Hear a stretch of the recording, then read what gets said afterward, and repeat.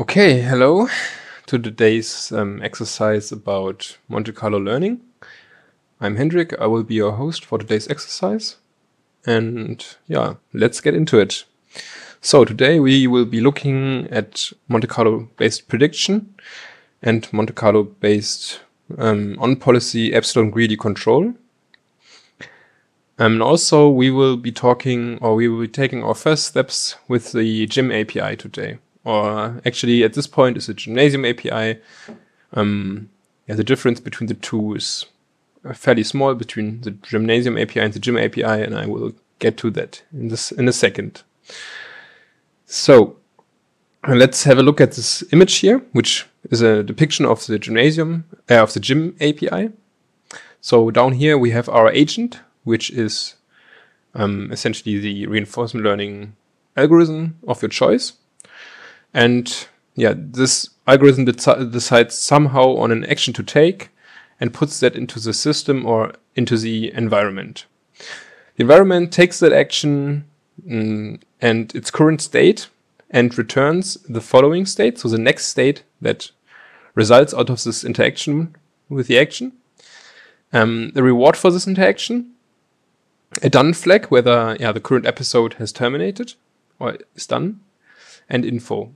At this point, I directly have to note this image is a bit outdated. So in the Gymnasium API, there's no done flag, but there's terminated and truncated, which will hopefully get a bit clearer in the following. So termination is usually that the end goal is reached, and truncation is that something out of the it's not actually part of the MDP has happened. We will get to that in a little bit. Usually. Yeah, we will get to that in a little bit. The info is actually not used in this exercise, just as a side note. Okay, so in this exercise, we want to have our race car run through our racetrack. The racetrack is depicted here in this image. It is made up of a few like pixel-like coordinates. So in red, we have three positions which make up the starting line. And in white, we have the goal. And the car is supposed to drive through this racetrack from the starting line to the finish line. The car is essentially just a pixel in this coordinate system here, in this pixel coordinate system. Okay. Yeah, maybe let's directly have a look at the exact the states and everything for this exact environment. So our state is made up of four things: of the position in y coordinates, in x coordinates, and the velocity in the y direction and the x direction. The reward is just -1 per step. So for each time step that you need from the starting line to the finish line, you will get a penalty of -1. So the longer you take, the higher your cumulative, the lower, negative, the lower your cumulative reward or return is. Then we have a terminated flag. This is set to true once we reach the finish line. We have the truncated flag, which is set to true in this case if the car leaves the track, so if it drives into the wall. In other cases, this could be something like a time limit, which is not actually part of the MDP, but it gets a bit complicated. Let's not go too deep into that here. So in this case, truncation occurs when the car drives into the wall. And then we have this info thing, which I don't actually use here. Okay, let's have a look at the action. So the action is can be -1, 0, or 1 in both x and y, and as a result, this is essentially the action accelerates the car. So a 1 in the x direction would increase the velocity by 1 from one step to the next, and also then -1 would decrease it in that direction, and so on and so on. Theoretically, the velocity you could just increase the velocity, but then it gets harder to control. because you can also only brake by 1 per step. That's reduce the velocity by 1. Okay, here we have a little thing about the encoding. So inside of the environment, the action is encoded as an integer between 0 and 8. And then this is transformed to a tuple of 2 elements, -1, 0, and 1 in x, and -1, 0, and 1 in y. So, for example, -1 and -1 would be 0 in the integer value. So -1 tuple would be 0. And 1, 1 would be 8, for example. 1 -1 would be 2. So just so you have an idea. And yeah, 0 would be braking in both directions, or like to the top left here. And 2 would be, to the top right, just acceleration to the top right. Okay, that's it for the environment introduction. Let's get to the actual tasks. So here we have some imports. Here we build the course that we want to drive through. So this here is just the actual track, which we've already seen, this C-shaped, this flipped C. Here we build an environment, make an environment out of it. So the code for the racetrack environment is actually given in a PI file in the folder if you want to take a look at it. And this is for visualization of the track, which we can see here. This is a reverse C, the flipped C shape that I was talking about. Okay, in the first step, we want to have a look at Monte Carlo based policy evaluation. And for this, let's also have a look at the pseudocode for it. All right, let's have it open on the site, and let's take a look. So maybe first off, what is policy evaluation? So what we want to do here is for a given policy, we want to evaluate the state values for this policy. And a state value is how good is the state with regards to the task if you follow the given policy. So that means that this is always the value in the state value is always with respect to a policy. We are given a dummy policy here, which we want to evaluate. So we want to evaluate how good is each state with respect to this policy or using this policy. And just to give you a quick idea what this policy does, we are starting in one of these red spots here, and then initially the policy just drives the car, accelerates the car by to the velocity of 1 in the x direction. So the car would drive with a velocity 1 to the right here until it stands in front of the wall, at which then it is accelerated by 1 downwards, and the x velocity is removed. So the car would go to the right, go down here, and then it would go down in this corner here to the left. And then it could also start here, for example, and go here, and then to the wall, or up here, and then to the wall. And it would always go down and then left. Now, you will quickly realize that this is not the optimal way to drive through this course. You always stay at a velocity of 1. And also, it would make more sense to go to the left here and already go to the right here maybe to go faster. Okay. Nevertheless, we want to evaluate this policy because this is we don't need to have the perfect policy. We just want to see how to evaluate a given policy. And you can also see in the pseudocode here over here. This is also the input to our algorithm here, which is good, I would say.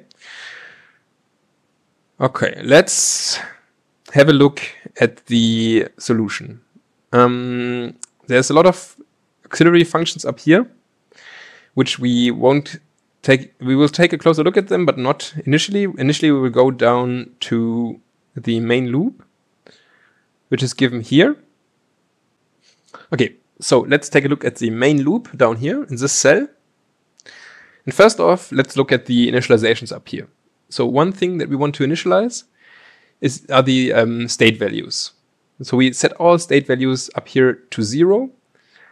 In the pseudocode, it is said that we can initialize them arbitrary values. This is usually true, but we are doing it the averaging a little bit different in the pseudocode than in the pseudocode. So we want to initialize them all to 0 here. I will. I hope this gets clearer as we go on. Okay, then we have this ndict here, which is used to count the occurrences of a specific state.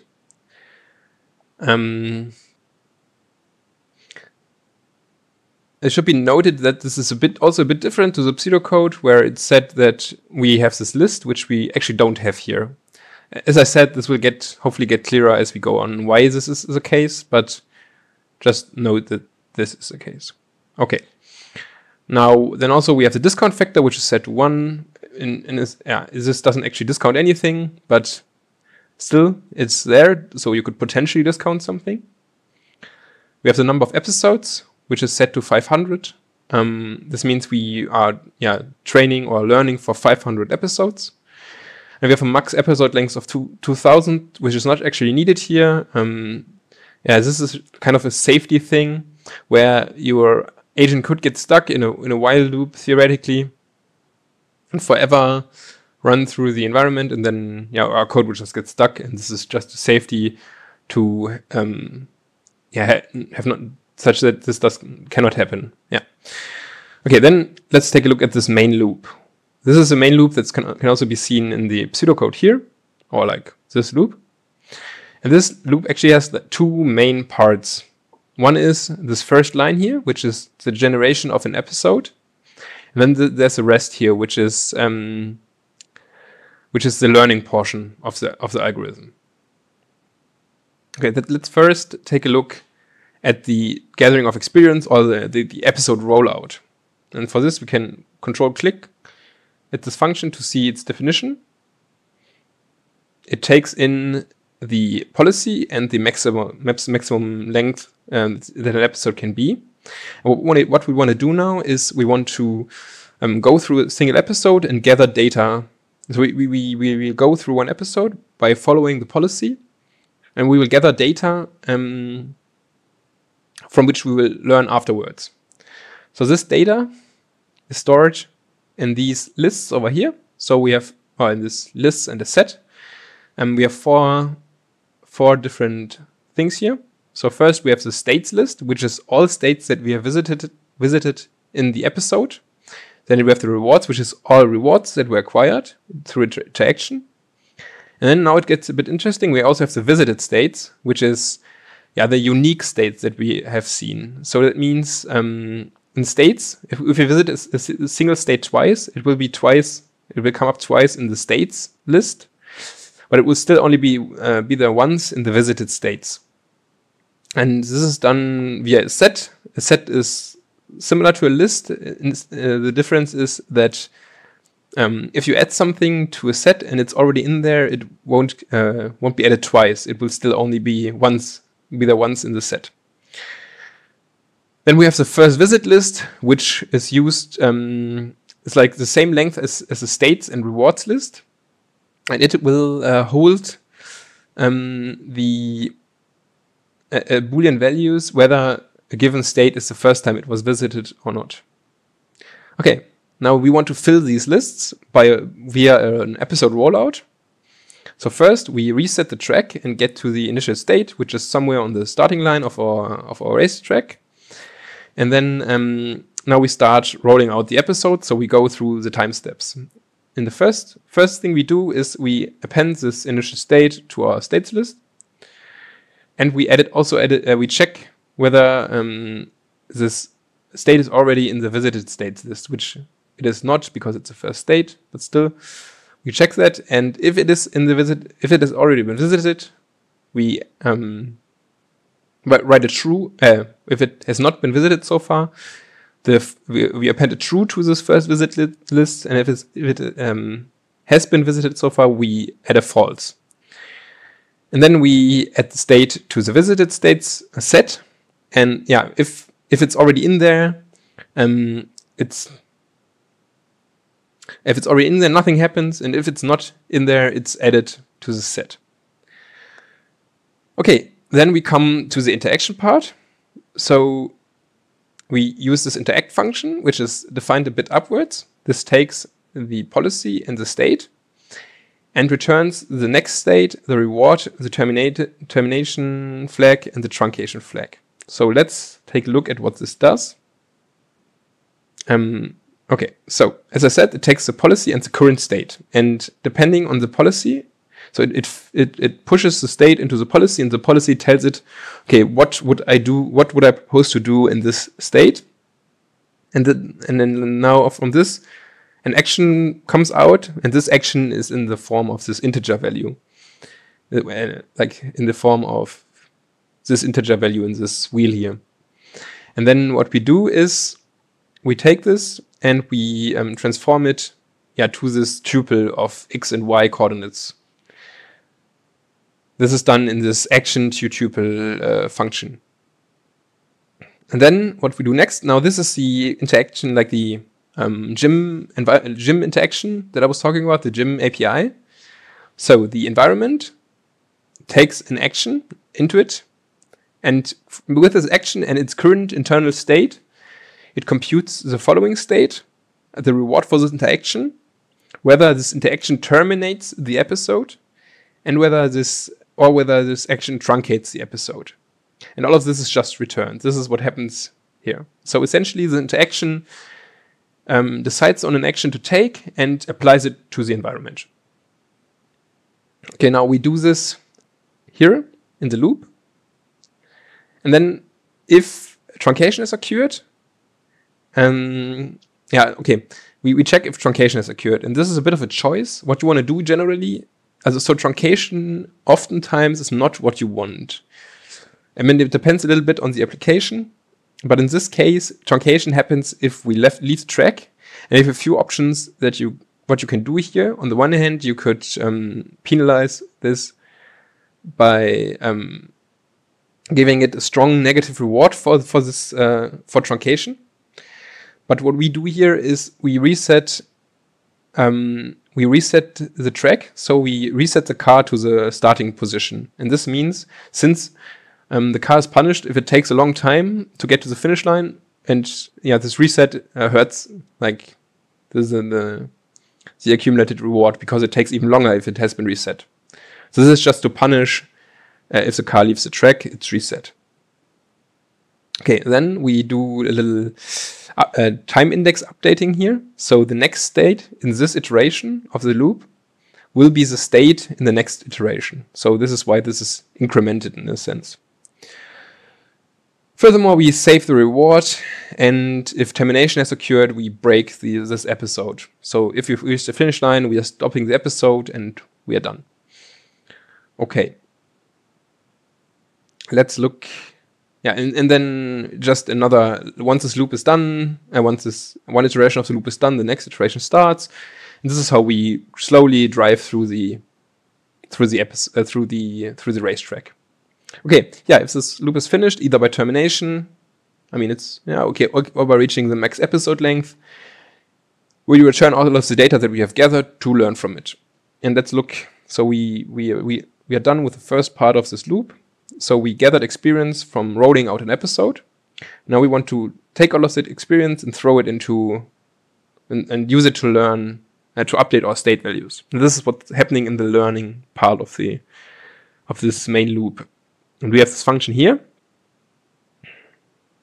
And what happens here is essentially, it's more or less what happens in this pseudocode, but it's not 100% the same. The main difference is that we are not using the averaging as it is done here, but instead we are doing incremental averaging. So generally, if you look at this, I can't see my cursor. If you look at this, so I'm always talking about this averaging over here. So if you do averaging normally, the average is just 1 divided by the number of elements, and then you sum up the elements. This is like normal averaging. This is what's happening in this pseudocode here. What's happening in the code, so in the actual code on the left, is that we do like incremental or recurrent updates to the mean. So what we do is we take the old mean, which is like mu j minus 1, and we add this difference divided by the new number of elements to it. And essentially what happens here is we denormalize the old average, add the new value to it, and normalize everything again. And this can be written as such. And this is what is implemented in the code over here. This is what's happening over here. Maybe you have to think about it a little bit. But that's what's going on here. And this is just incrementation of this j in a sense. So each state has its own count, and these are incremented here. And then the value of the state is updated here.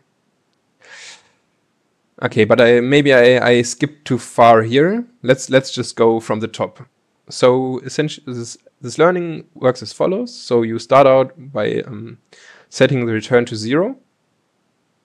Then you go backwards through everything that you have gathered. So we start out in the learning. We start out with the last state that was found, and that is we do this because then we can incrementally compute the return. So in the last step, of the trajectory, the return is just the reward, and you can see if g is 0, the return is just set to reward.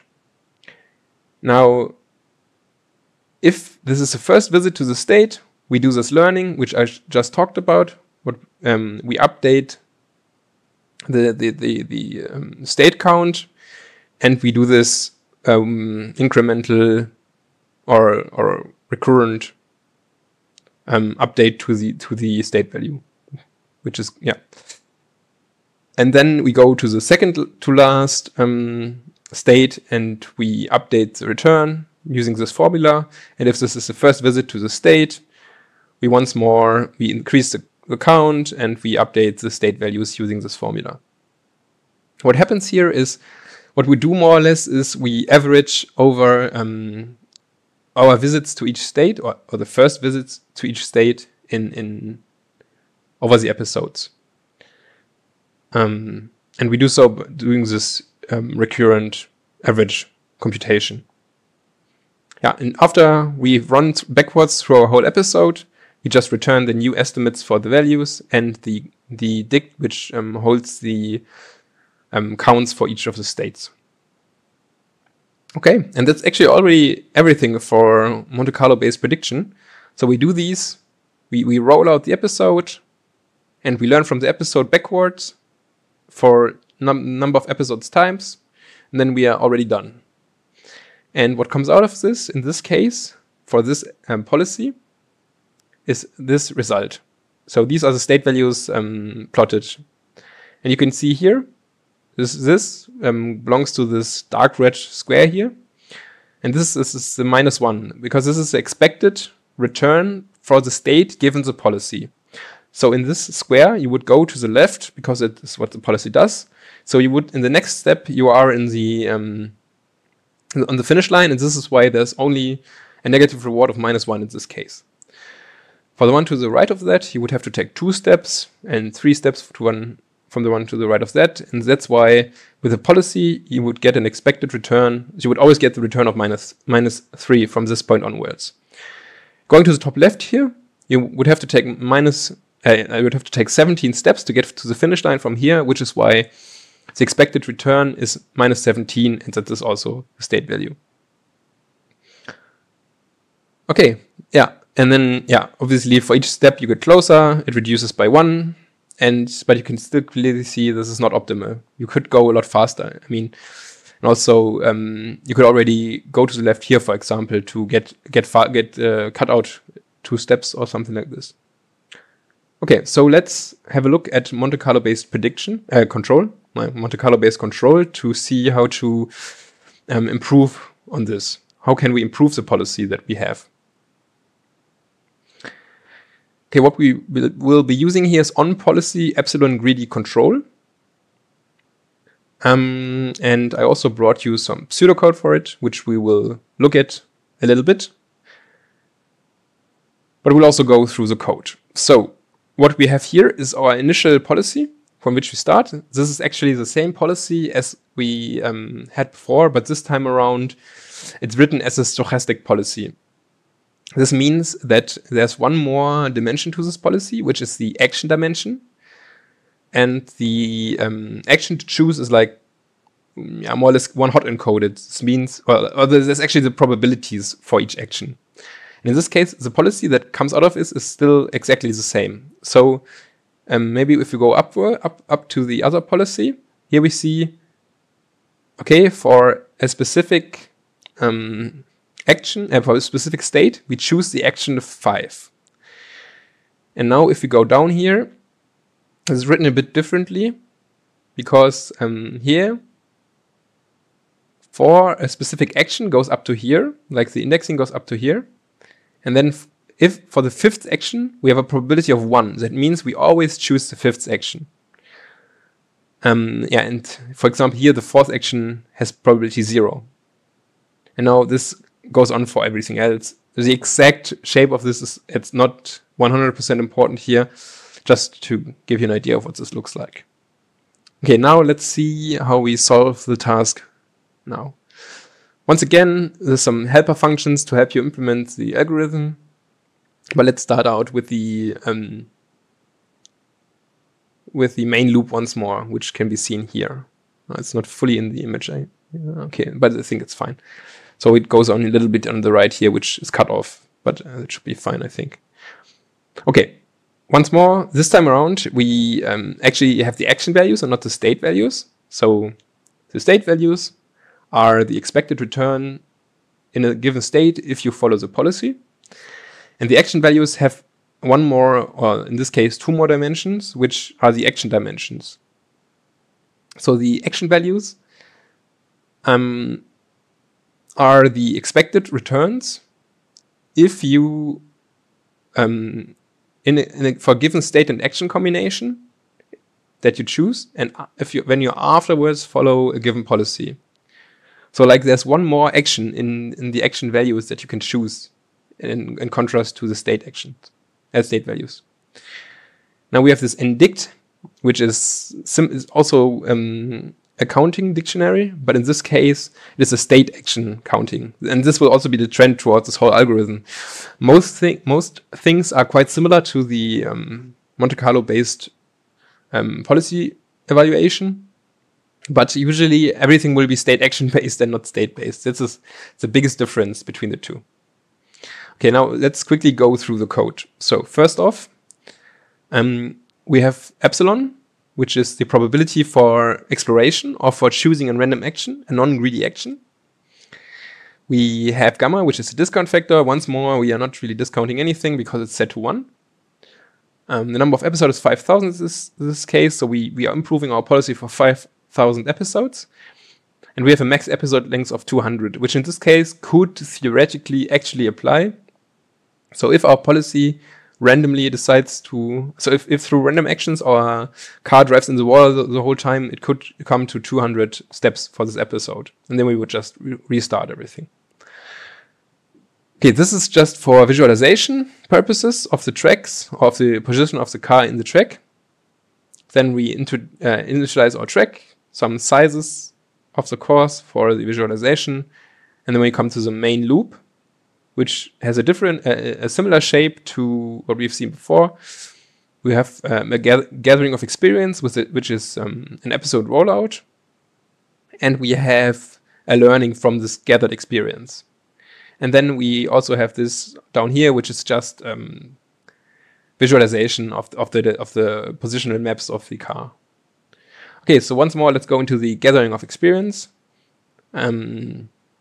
And see what's different to what we've seen before. The main thing that quickly comes up is, as I've already said, we are looking at state actions now. So not only the state is what we're interested in, but the state and which action we chose in that state. So now we are listing these tuples. So not only which state, but also which action we chose in that state. The rewards are like the same as before. We now have the visited state actions, so if you come to a state, so the same state twice, this could still be a first visit if you choose a different action in both cases. So we are stacking up the state action combinations here into a set. So these are the unique state action combinations that we have seen in the episode. And then we have the first visit list, which is a Boolean list that tells us if the current state action is the first time that we have done this in this episode, or if it has already been done before.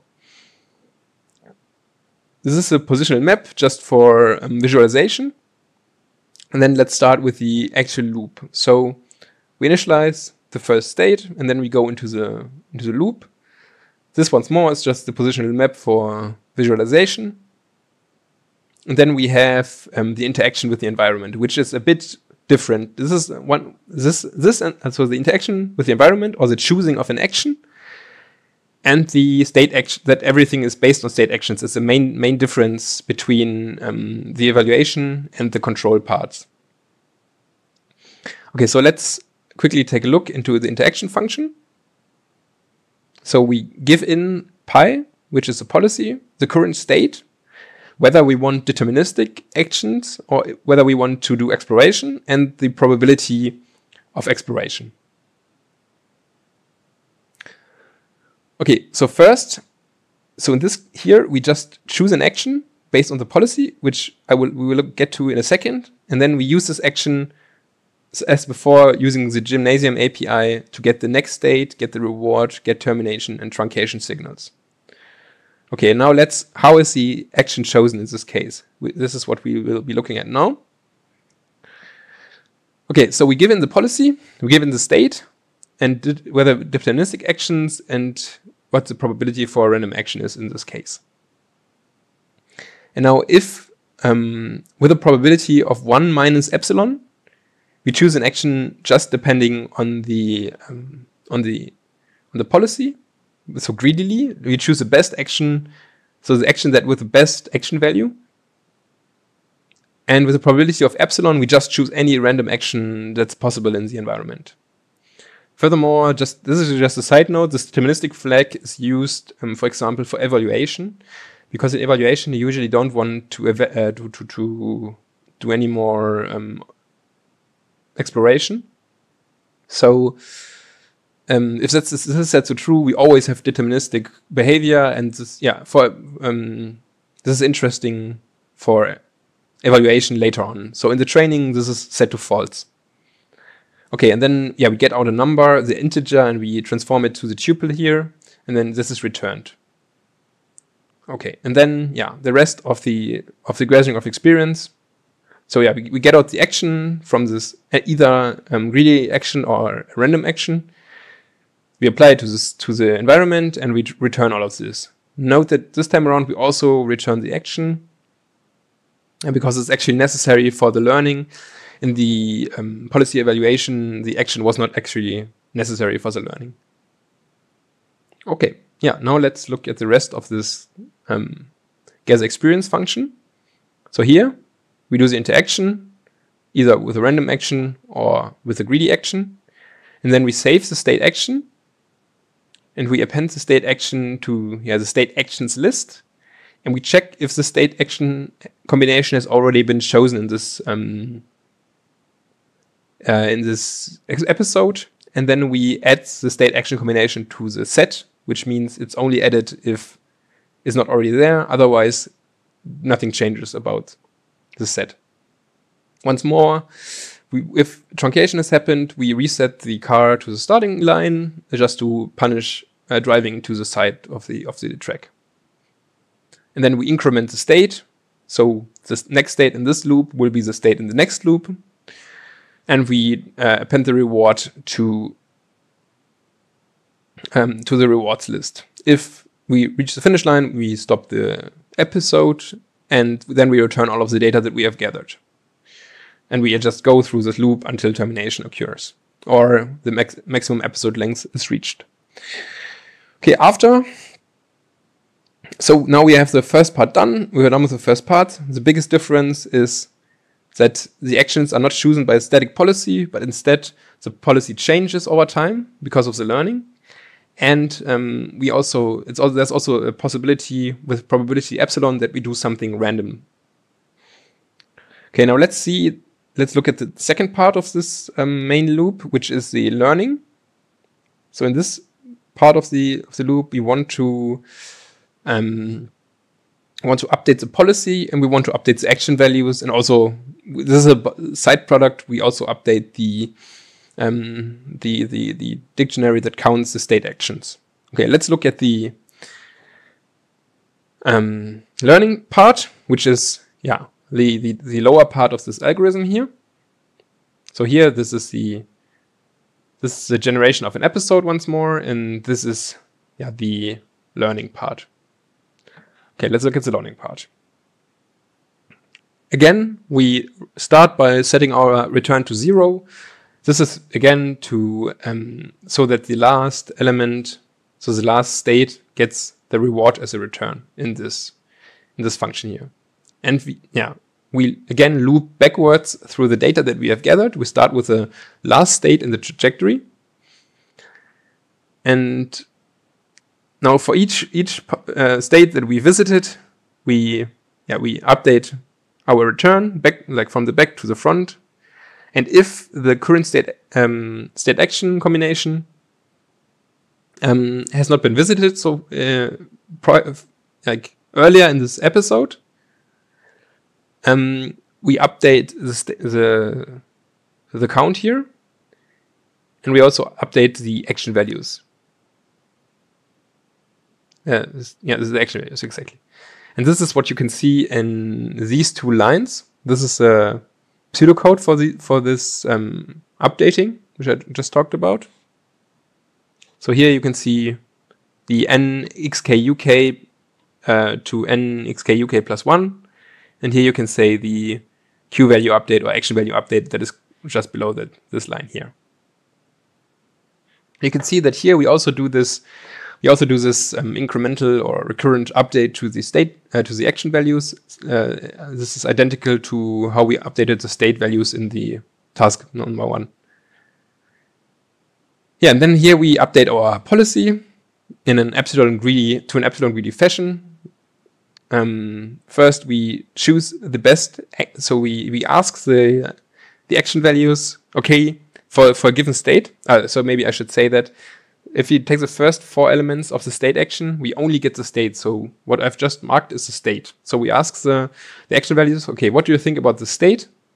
And what is the best? And then we ask, what is the best action in the state using this argmax?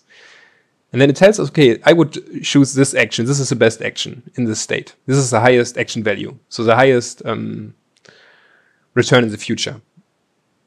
And then we update the policy to reflect this. So the policy is changed so that the maximum is for the maximum in the state. So the maximum that for the given state, the chosen action is the action that was deemed best by the action values. And this is done by setting this to this term here. This is a maximum, always a maximum. Okay. Yeah, and this is all there is to it. You go backwards through all the data that you have gathered, and if this is a first visit, you do this, update the state values, the action values, and you update the policy to reflect the action values. And then you return the policy. Then you return the policy, the action values, and the counting dict. Okay. Yeah, this is all there is. So it's honestly, you roll out the episode and you update policy and action values, and you do that over and over. You roll out the policy, you roll out the episode with the policy. You update policy and action values, and you repeat your process over and over. And you do that for 5,000 steps. And then in the end, this is a plot from the training. Here you can see a little plot from the training. And then below here we have the evaluation. And as you can see here, we set deterministic to true. This means we disable the epsilon for the evaluation. This means we always choose the greedy deterministic action. So the action with the best action value. Here you can see the result from that. So the white dots are where our car was in this episode, and you can see that it actually skips fields by going faster, and also does not go to the wall anymore. So it overall goes faster than before, which is a good thing. That it means our algorithm learned something and improved upon the dummy policy from the beginning. Okay, now to the next course, which actually is very difficult to solve using Monte Carlo methods. That's why it's also noted here that this is really, really difficult. And the solution is essentially the same as before. The only problem is that this course is a lot more complex. And in theory, the cart would go to the right with a dummy. If you just use the dummy policy, the car would go to the right, then it would go down, and then it would just go left and drive into this wall initially. And what needs to happen is that by random actions, the car goes up here and into the finishing line, so that it knows where to go. And it needs to learn this. And once it has this figured out, this should also be solvable with these methods. It would just probably take a long time until the car actually learns to do this by chance. So we can see here 6 hours. It needed 6 hours to find this policy here. If you've done this, this is really nice. But if not, we can also see in the future we will learn other algorithms that can do this more effectively. Okay, that's it from me. If you have any questions, you can ask them in the forum. This is not the actual live exercise because we had some technical issues, so I recorded this in hindsight. There were no major questions during the exercise, but if you have any now, you can ask them in the forum. Okay, thank you very much and see you soon.